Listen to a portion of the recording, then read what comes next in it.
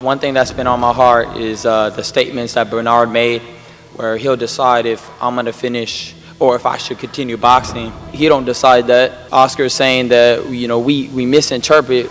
It's plain English. I didn't hear anybody speaking any language I don't know. It's very clear to me that, you know, they're backing this guy to beat me. It's all BS. I'm going to box my ass off for a team that don't even believe in me.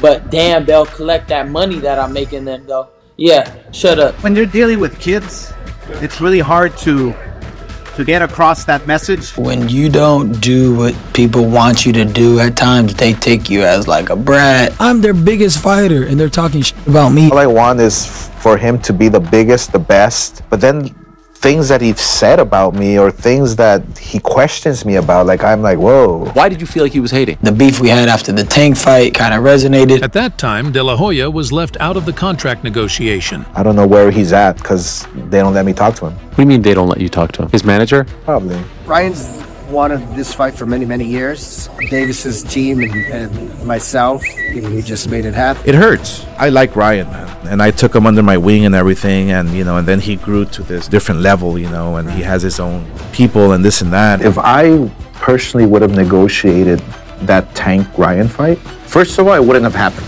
Why not? Because of the rehydration clause. The first time ever in the back room, I said to myself, I'm losing this fight. Oh, you said you knew? Nothing's going right. I'm so weak. You felt it? Yeah, because when I was hitting the mitts, nothing was coming off sharp, and I was like, okay. I'm weak for a reason, obviously. Right. Obviously, I'm dehydrated. And yeah. I was literally handicapped. This is not an excuse. This is the truth.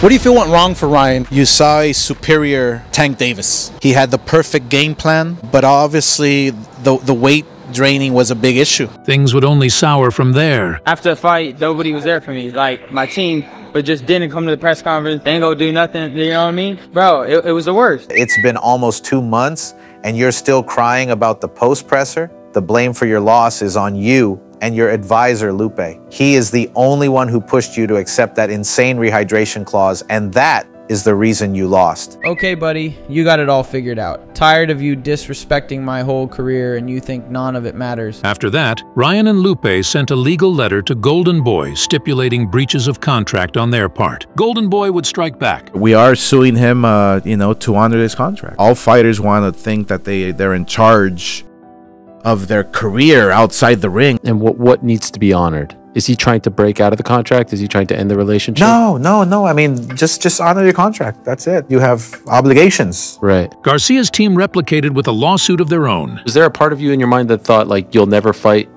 with him again or for him again? Yeah, I mean, many times. I'm like, dude, why would I want to fight for a guy that is hating on me? Right. Like, he's been doing it since I was a kid, though. Like, I don't understand this. I'm your biggest fighter, and like every chance he gets, he's like, Ryan sucks. Like, I'm looking out for him, but he has people that are whispering in his ear, oh, Oscar's bad. Oh, go with this other promoter who will take care of you more. You'll make more money. All these whispers, man.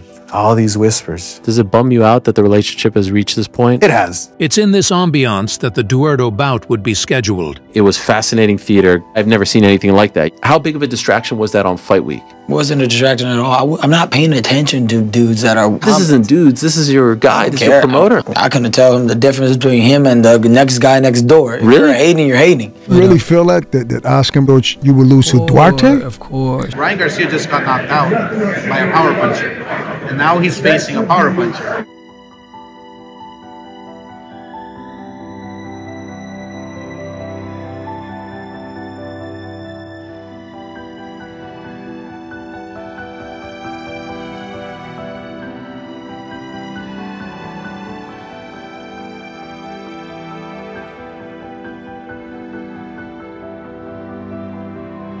I'm proud of him, man. Fighting, you feel so much emotion, especially after you lose. You come back and you think everybody's your enemy, but then after you win, everything's great. You know, bro, I've been there. Come on. How's your relationship with Oscar today? Way better. Really?